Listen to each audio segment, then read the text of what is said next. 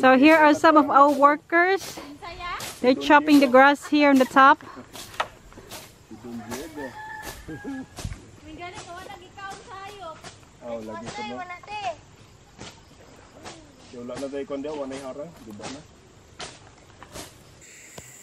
Yeah, so we've had a team of girls, 6 or 7 I think, cutters. They've gone all along this slope up to the top of the ridge here, and then down that way and done all this part. So we've still got the back side of the ridge over to our corner of our property, which is over there, ooh, a good 100 metres or so probably. And this is all quite overgrown. I don't think we chopped that last time. We do have a goat down here. We're a couple of goats, but they've got their patch. That was sort of, they were eating that down okay. But that's going to be pretty thick. But it's all covered in, there's mango trees and other fruit trees all over there. So it's good to drop all this at least every 6 or 8 months when we come over. Leave it to, it just adds to the matter already on the ground.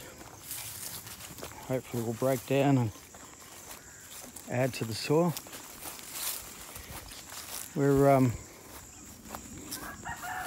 just walking down here from the top. There's this bit of a pathway and a bit of a drain. Oh, hello, neighbours passing through.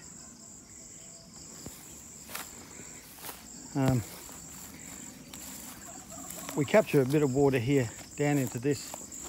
Now this is quite muddy down here, and the guys have filled that now with gravel from the river that they've brought up. I'm not sure how well this has worked. It's still quite a bit damp in there. We'll see how it goes when it dries out more.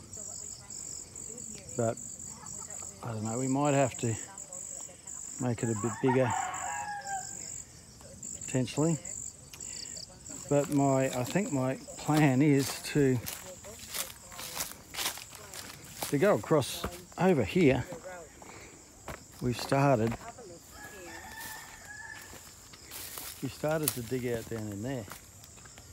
Now that's, I'm hoping going to be some sort of catchment pond, maybe dam, depends how big we can get it.